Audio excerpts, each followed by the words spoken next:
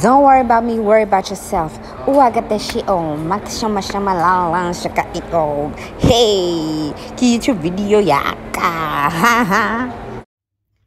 Hi everyone, welcome back to the channel. It's the other Nah Lady, but the only Nah Lady. If you're new to the channel, welcome. Don't forget to click that subscribe button, and if you're a returning subscriber, welcome back. So guys, I just hit 1,500 subscribers a few seconds ago. I'm ecstatic. I'm so overjoyed. I just like to say hi to the new subbies and the subbies that have been there for me, with me throughout this long 4 years. We are slowly but surely making it, guys. Thank you guys for the continuous support, for the continuous love, for continuous feedback. So yeah, so just to celebrate, I got the all-time fave ice hairs. I'm gonna pour a little drinky, and just to say thank you to 1,500 subscribers. The flavor. So without wasting any more time, I just like to get into the video. So as you guys can tell by the title of the video today, I'll just be talking about the realities of YouTube, my journey, the truth about YouTube that people don't know about, and the truth and my truth, basically. Good. So today I'm not happy at all. Actually, this video, I hate to catch my new subs like this. I'm actually going to clap back today. So I did want to touch on this topic a few months ago, but from a different perspective, and today I'm going to touch on it, but at the same time I'm going to be clapping back. So I'm getting word that I don't really care about the channel. I'm no longer consistent. I should try different content, and this is all from people who don't have YouTube channels, who've never started a channel, who can't even be consistent on one of their social media. Let me tell you a bit about myself. My name is Naledi Mkade. I'm a content creator, YouTuber, student, and beauty consultant. That was a mouthful as it is. So when people say that, oh, you don't care about the channel anymore, you're not consistent, guys, I have a lot on my plate. I don't want to lie, I have so much on my plate. When I get a little bit of time on my off day, I vlog. I try to give you guys the little bit of content that I have. So before becoming this multifaceted human being, I was just a student creating content on Instagram. I loved the idea of being behind the camera, looking good. Like, there was not a lot to Instagram at that time. It was just you posting a picture, you creating a more polished look than who you really are. So I really liked that aspect of TikTok. When COVID hit, I then decided, you know what, Instagram is not enough for me. I think I need to start a channel with all this free time on my hands. So then the channel began. This was in 2021, 2020. I'll just check the facts for you. So this was in 2020 when I decided to start this YouTube channel. And I must say the journey has been very, very long and very hard. There are a lot of people that I started with that haven't made it this far. Being on YouTube takes a lot of dedication. Recording and posting on days that you know you're only gonna get 10 views. It's very disheartening also along the journey where you keep on pushing, you keep on creating, and you're not getting the response that you are looking for. Fortunately for some people, when they get on the platform, they don't need to do a lot. They already have followings from different platforms. I didn't have a big following from my platform. On Instagram, when I started this YouTube channel, on Instagram, I literally had like maybe 8,000 or 9,000 followers. Then I started this channel. Let's fast forward to 2 years ago when TikTok started booming. Then I get on TikTok. So now I start creating content on TikTok. Then again, the word is, oh, you're supposed to advertise your channel on TikTok. But guys, this ties into the first clapback, the first point I made. People who are not even consistent on one of their social media apps, social media platforms, are giving me advice on how to social media. You know, having all of these 3 platforms actually has done so much for me. I can show you a different person on each of these platforms.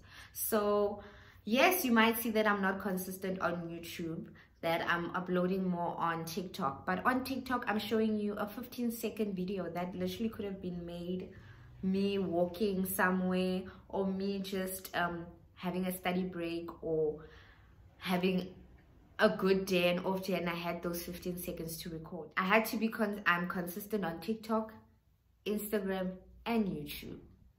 So I don't know what you guys want me to do. So now here I am addressing the I don't care about the channel anymore. You are no longer consistent. Oh, you should do reaction videos. Oh, you should do a get ready with me. You should do this, you should do that. A friend of mine today watched my videos. She was like, there's something off about your content. You don't care anymore. You sound so bored. The last vlog I watched, you didn't even give us a room tour. Guys, the last vlog I posted was the same place I visit every now and again. Every now and then. So creating the same room tour of the same place over and over and over again, to me, does not make sense. By sounding bored, she probably meant that, oh, it's probably because I've been there before. It's no longer exciting to me. Hence, I always say that now and then, subscribers do need to wait for me to upload. Subscribers do need to wait for content creators to upload a new video, because some things to us seem so repetitive. We've done it 5, 6, 7, 8 times that we think that you guys are no longer interested in that. And we can see by the numbers. Guys, we can literally see by the numbers.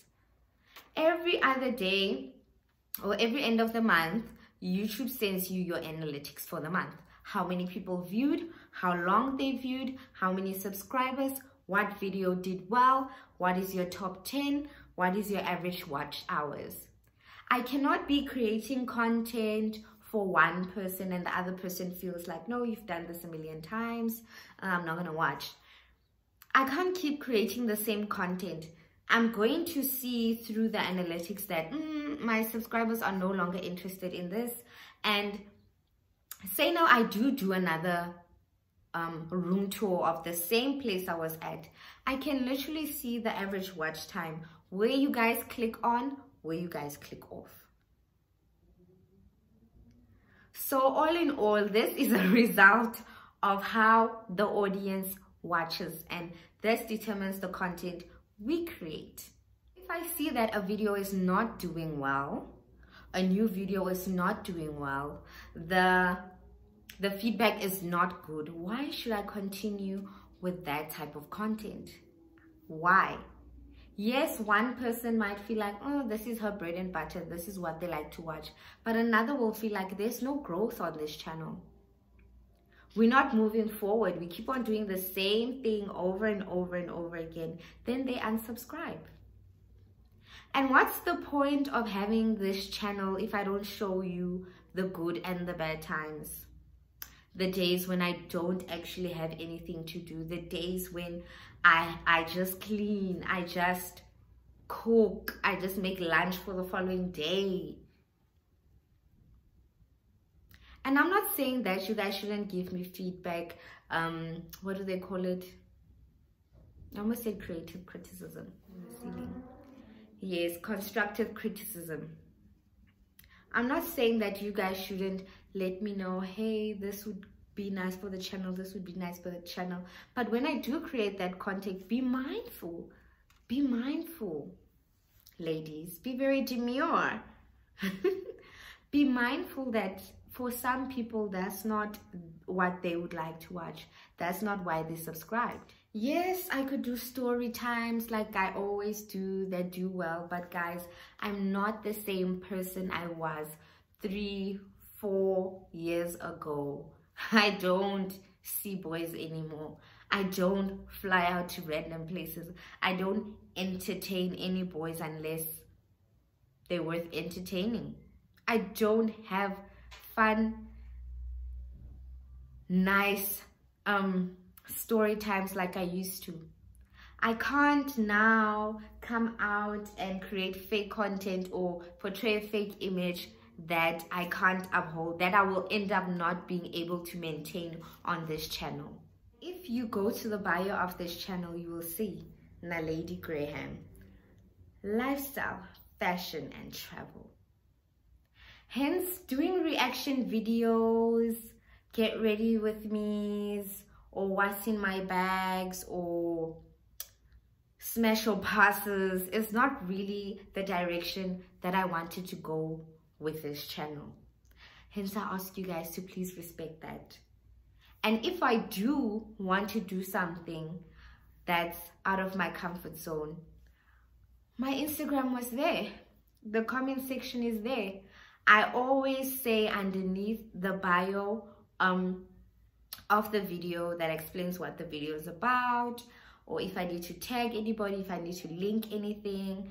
At the bottom, I always say, for suggestions, please email or DM me. For collaborations, please email or DM me. But guys, I cannot create content that doesn't align with the vision of this channel. In closing, I've always wanted to answer this question.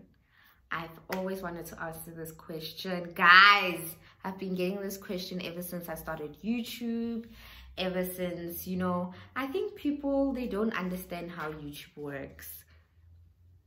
They really don't. They think everybody on YouTube is getting paid. Guys, I'm not getting paid on YouTube. I tried to do a campus run like maybe a year ago before I got my job. I tried to do like a campus interview, and the question I got the most was, how much are you getting paid? Oh, you're gonna use us to get paid on YouTube. Oh, you're getting paid on YouTube, that's why you're asking around for subscribers. No, I'm not getting paid on YouTube. I'm doing all of this out of my pocket, with my little job, with my money from my parents, from money pretty boys. Yes, I am doing all of this out of my pocket, guys, and I've been creating content for the past 4 years without getting paid on YouTube. To get paid on YouTube, you need to reach a maximum of 4,000 watch hours consistently, if I'm not mistaken. Then you need to reach a minimum of 1,000 subscribers, and that is hard. As you guys can see, I've only reached 1,500 subscribers. So I'm literally halfway there. I'm halfway there. I'm yet to get the 4,000 watch hours.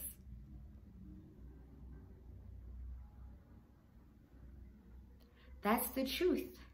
And that is just the truth about my YouTube journey. Not everybody's YouTube journey is going to be the same. There are some people who just upload and the next day they pop off and their YouTube channel is going well. And all I can say is congratulations to you. Good for you, baby. Good for you. But unfortunately, my story was not like that, or is not like that. I'm still fighting to this day to get monetized. I'm still fighting to this day to get a consistent 4,000 watch hours. So the next time you try to give me some YouTube advice, start a channel, let it pop off, and then come back to me and then tell me how to do it. Because at this point, I'm only taking advice from people who have YouTube channels. Oh, and I heard that my videos end abruptly. Do I need to say goodbye at every video? It's not like you guys watch until the end of the video. I know. If the video is 45 minutes, you guys click off at 38 minutes. You even skip through the intro. You skip through the scenic views, the views from the 6. Guys, we know all of this information.